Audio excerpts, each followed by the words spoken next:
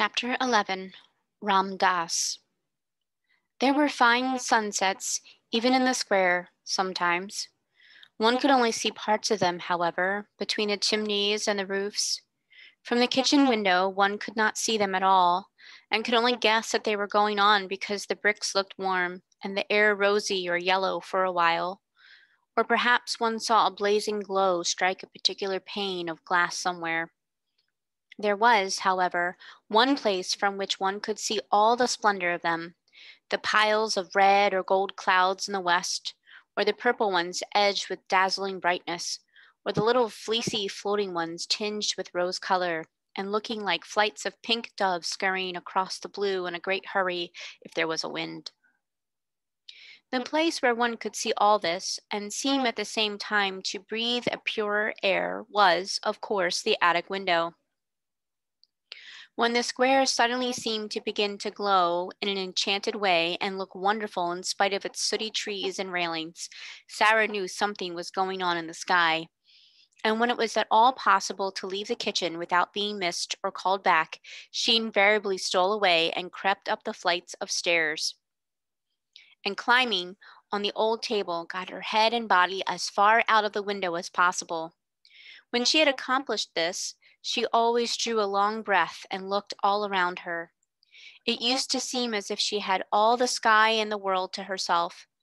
No one else ever looked out of the other attics.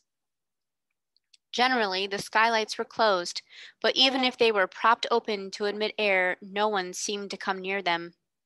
And there Sarah would stand, sometimes turning her face upward to the blue which seemed so friendly and near, just like a lovely vaulted ceiling. Sometimes watching the west and all the wonderful things that happened there, the clouds melting or drifting or waiting softly to be changed pink or crimson or snow white or purple or pale dove gray. Sometimes they made islands or great mountains enclosing lakes of deep turquoise blue or liquid amber or kyrospace green.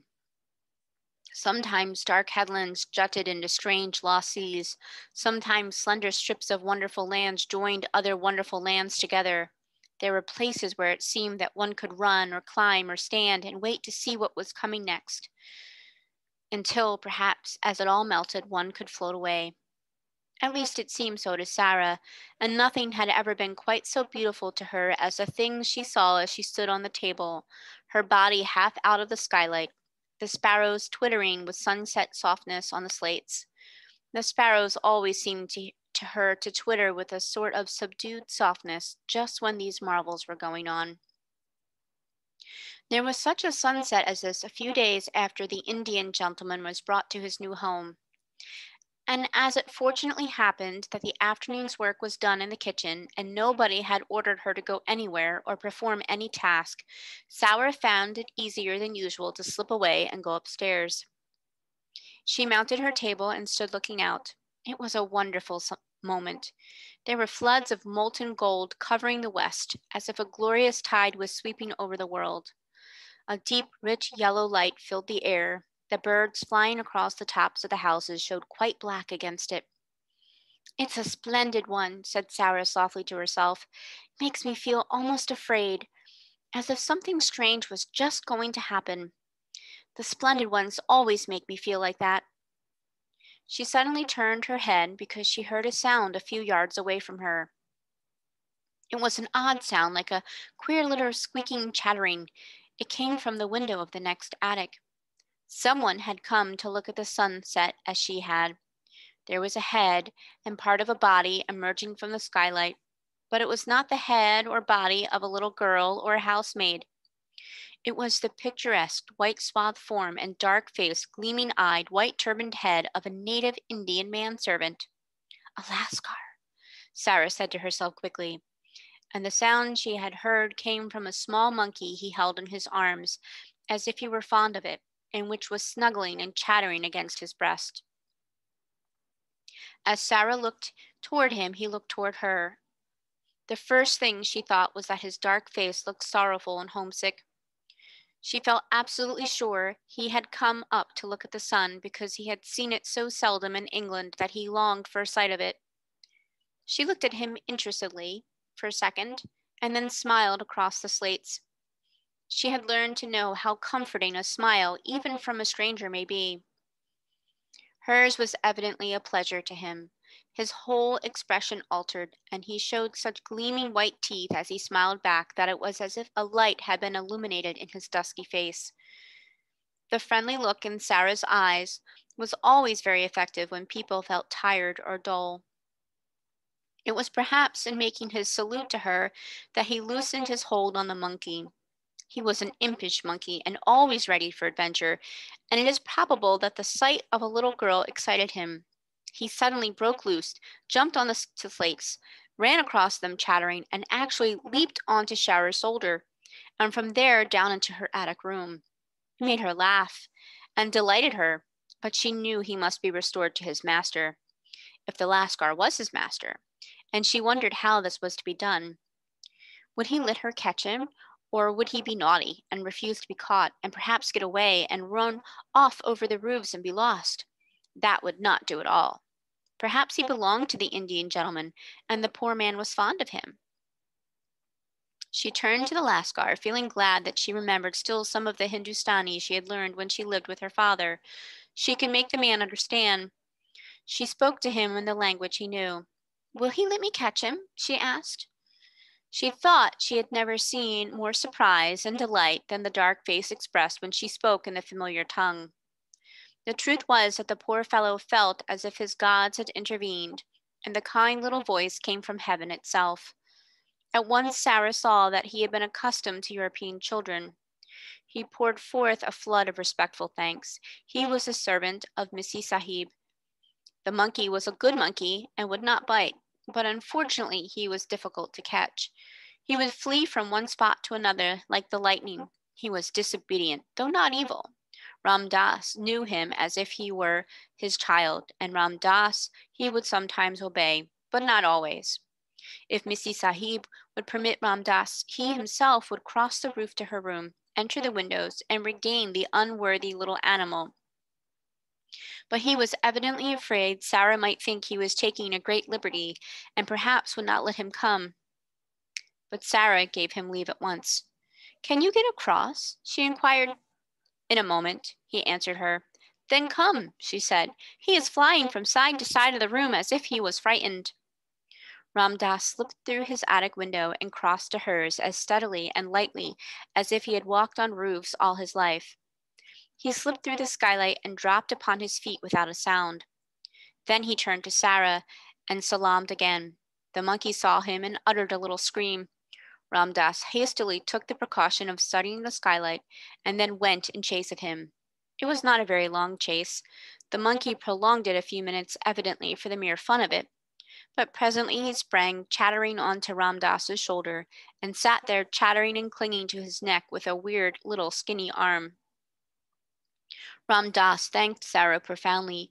She had seen that his quick native eyes had taken in at a glance all the bare shabbiness of the room. But he spoke to her as if he were speaking to the little daughter of a Rajah, and pretended that he observed nothing. He did not presume to remain more than a few moments after he had caught the monkey, and those moments were given to further deep and grateful obeisance to her in return for her indulgence.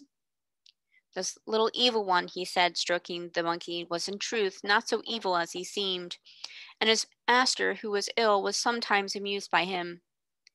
He would have been made sad if his favorite had run away and been lost."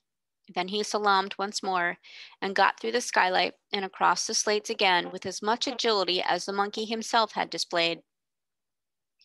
When he had gone, Sarah stood in the middle of her attic and thought of the many things his face and his manner had brought back to her. The sight of his native costume and the profound reverence of his manner stirred all her past memories. It seemed a strange thing to remember that she, the drudge whom the cook had said insulting things to an hour ago, had only a few years ago been surrounded by people who all treated her as Ram Das had treated her, who salaamed when she went by, whose foreheads almost touched the ground when she spoke to them, who were her servants and her slaves. It was like a sort of dream. It was all over, and it could never come back.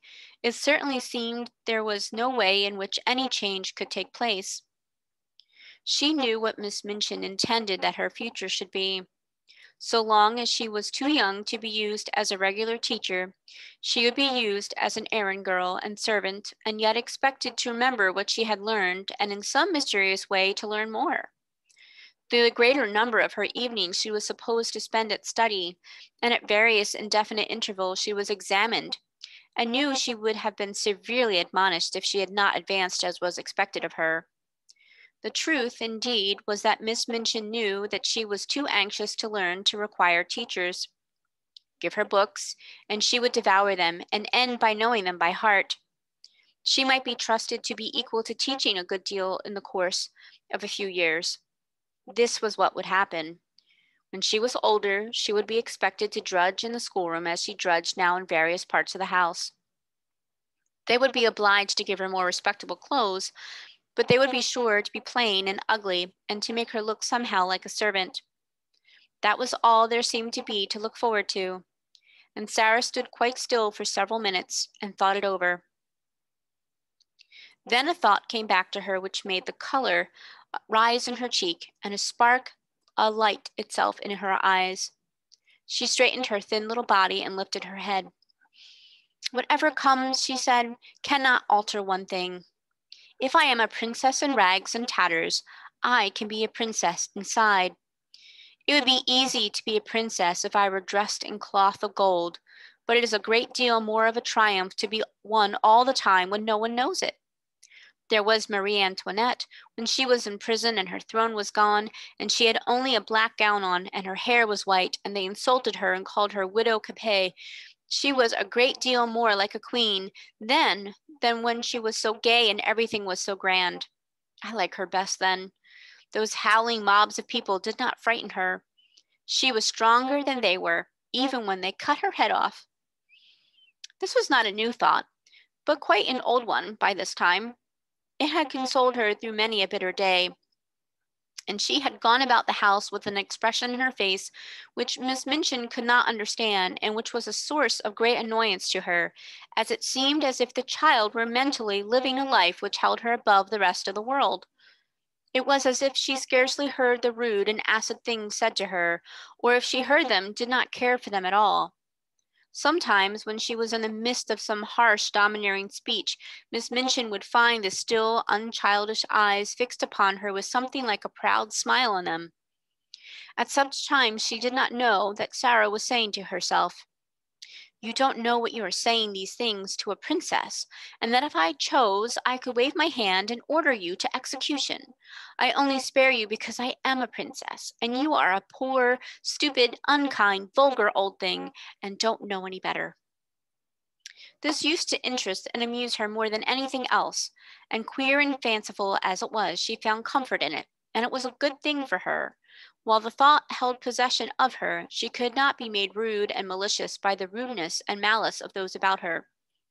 A princess must be polite, she said to herself. And so when the servants, taking their tone from their mistress, were insolent and ordered her about, she would hold her head erect and reply to them with a quaint civility which often made them stare at her. "She's got more airs and graces than if she come from Buckingham Palace, that young one," said the cook, chuckling a little sometimes. "I lose my temper with her often enough, but I will say she never forgets her manners. If you please, cook, will you be so kind, cook? I beg your pardon, cook. May I trouble you, cook?" She drops them about the kitchen as if it was nothing. The morning after the interview with Ram Dass and his monkey, Sarah was in the schoolroom with her small pupils. Having finished giving them their lessons, she was putting the French exercise books together and thinking, as she did it, of the various things royal personages in disguise were called upon to do. Alfred the Great, for instance, burning the cakes and getting his ears boxed by the wife of the neatherd. How frightened she must have been when she found out what she had done. If Miss Minchin should find out that she, Sarah, whose toes were almost sticking out of her boots, was a princess, a real one, the look in her eyes was exactly the look which Miss Minchin most disliked. She would not have it. She was quite near her and was so enraged that she actually flew at her and boxed her ears, exactly as the neatherd's wife had boxed King Alfred's. It made Sarah start. She wakened from her dream at the shock, and catching her breath, stood still a second. Then, not knowing what she was going to do. She broke into a little laugh. "What are you laughing at, you bold, impudent child?" Miss Minchin exclaimed. It took Sarah a few seconds to control herself sufficiently to remember that she was a princess. Her cheeks were red and smarting from the blows she had received. "I was thinking," she answered. "Beg my pardon immediately," said Miss Minchin. Sarah hesitated a second before she replied, "I will beg your pardon for laughing, if it was rude," she said then, "but I won't beg your pardon for thinking." "What were you thinking?" demanded Miss Minchin. "How dare you think? What were you thinking?" Jessie tittered, and she and Lavinia nudged each other in unison. All the girls looked up from their books to listen. Really, it always interested them a little when Miss Minchin attacked Sarah. Sarah always said something queer and never seemed the least bit frightened. She was not in the least frightened now, though her boxed ears were scarlet and her eyes were as bright as stars. "I was thinking," she answered grandly and politely, "that you did not know what you were doing." "That I did not know what I was doing?" Miss Minchin fairly gasped. "Yes," said Sarah, "and I was thinking what would happen if I were a princess and you boxed my ears, what I should do to you. And I was thinking that if I were one, you would never dare to do it, whatever I said or did. And I was thinking how surprised and frightened you would be if you suddenly found out." She had imagined She had the imagined future so clearly before her eyes that she spoke in a manner which had an effect even upon Miss Minchin. It almost seemed for the moment to her narrow, unimaginative mind that there must be some real power hidden behind this candid daring. "What?" she exclaimed. "Found out what?" "That I really was a princess," said Sarah, "and could do anything I liked." Every pair of eyes in the room widened to its full limit. Lavinia leaned forward on her seat to look. "Go to your room," cried Miss Minchin breathlessly. "This instant! Leave the schoolroom. Attend to your lessons, young ladies." Sarah made a little bow. "Excuse me for laughing if it was impolite," she said, and walked out of the room, leaving Miss Minchin struggling with her rage, and the girls whispering over their books. "Did you see her? Did you see how queer she looked?" Jessie broke out. "I shouldn't be at all surprised if she did turn out to be something. Suppose she should."